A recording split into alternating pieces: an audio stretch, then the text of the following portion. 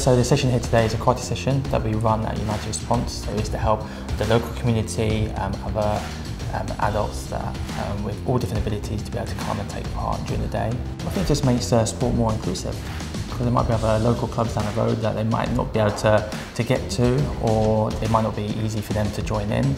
It makes me feel really happy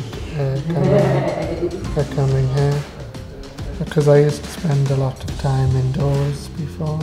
Now I feel a lot more confident. I can go out into the community with my head held up high.